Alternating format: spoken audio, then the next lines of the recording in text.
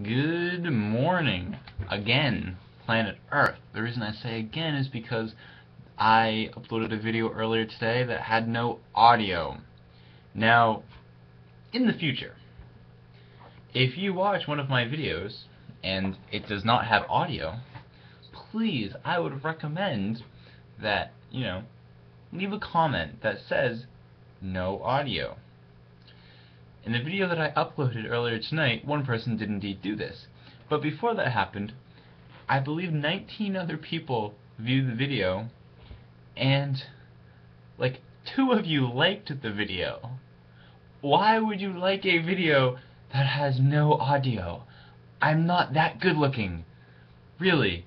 So, yeah, I usually check my videos. Once in a while I don't.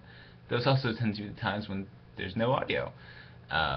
So, sorry about that. Anyways, to kind of redo the video I did earlier, today was a good day because I went to Shaw's and I got eggnog.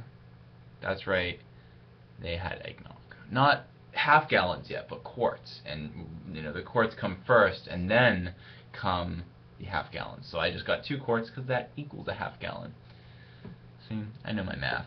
I showed you actually in the last video the cup of eggnog, but then I drank it. So apologies.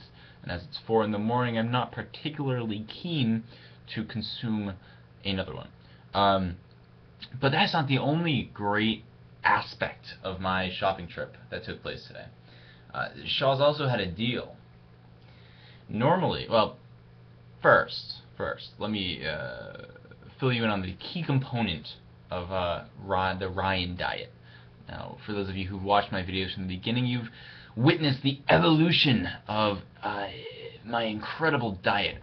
I'm going from eating only Subway every single day, freshman year, sophomore year, and the first half of my junior year.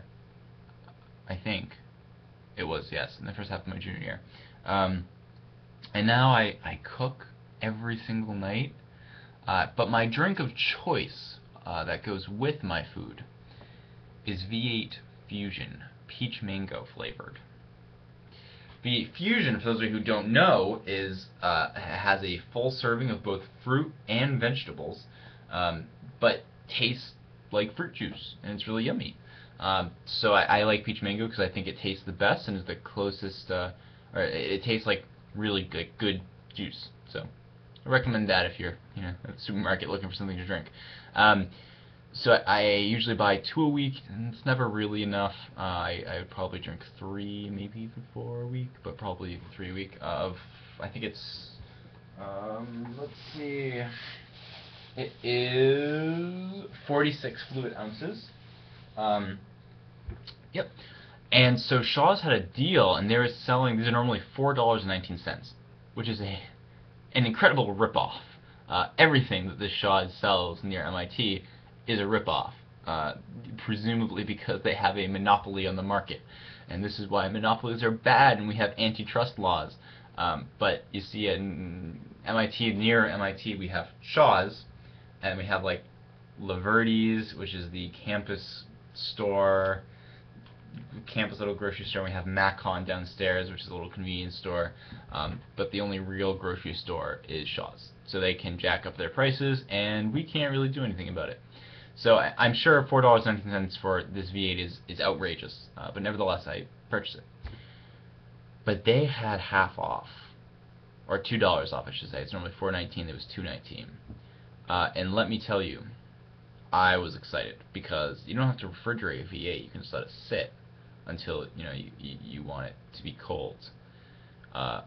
So this past weekend when I went, I picked up as much as I could bring back. I was carrying a bunch of other groceries too, which ended up being 6 things of V8. I went back tonight to get my eggnog, and I checked, and they still had the deal. And the deal only lasts until tomorrow, the 18th. So I knew I had to seize what was very possibly a once-in-a-lifetime opportunity. And I purchased Shaw's entire stock of Peach Mango V8.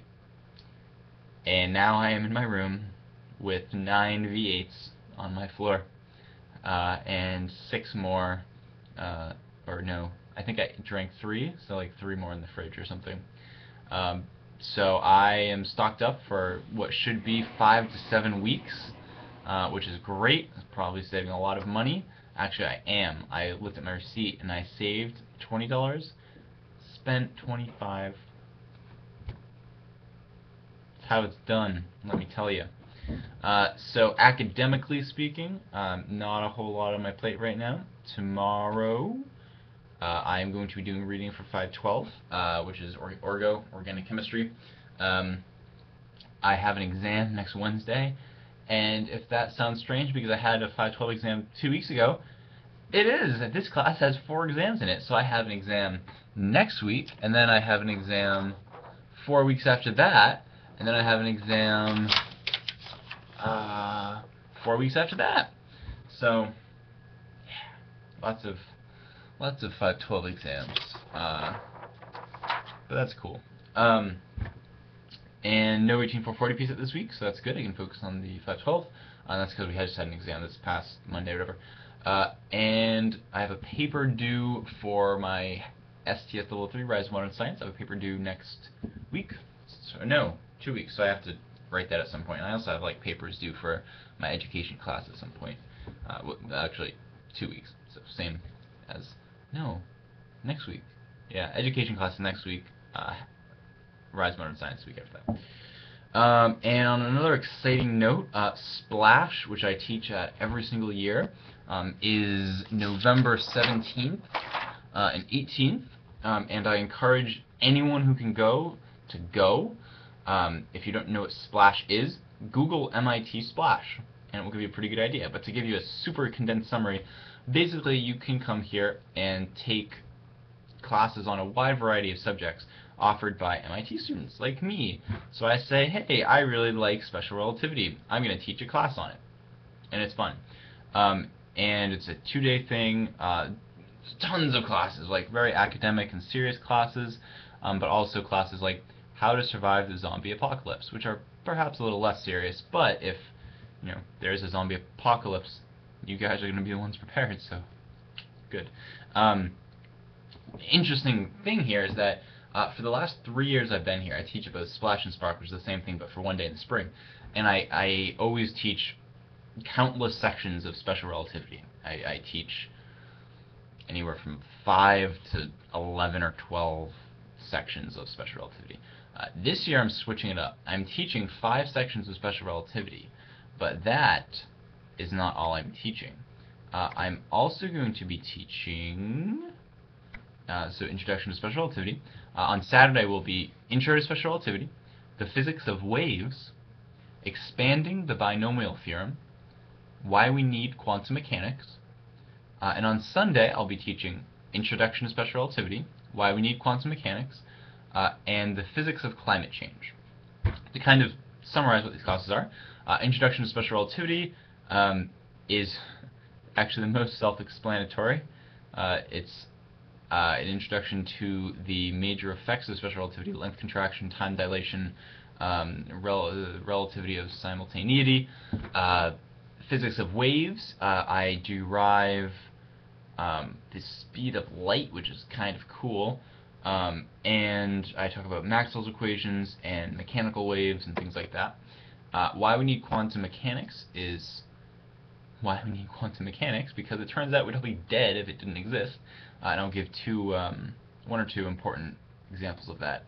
I'll give you a hint what one of them is. You thought electrons orbited the nucleus? Do they really? And expanding the binomial theorem. Binomial theorem tells you what to do if you have a polynomial with 2 terms raised to the nth power. How do you expand it? I had, in high school, expanded this theory to, I called it the general theory of polynomial expansions. Because I'm a nerd.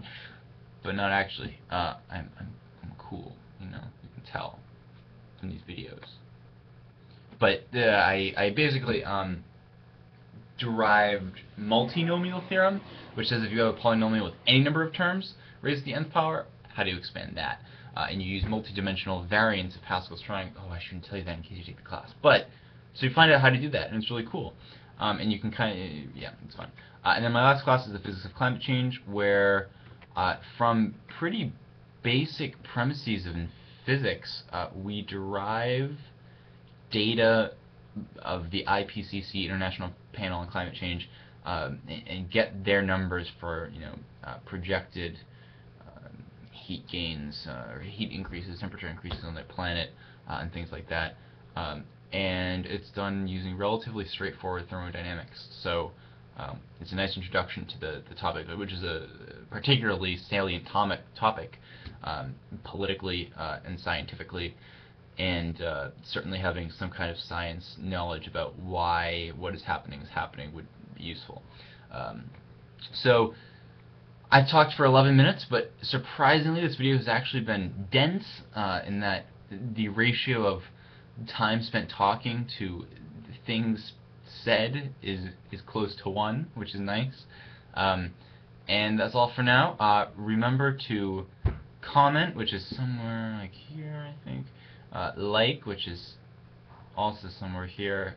Subscribe, which I think is up somewhere. And if this video doesn't have audio, don't like the video, tell me. Thank you.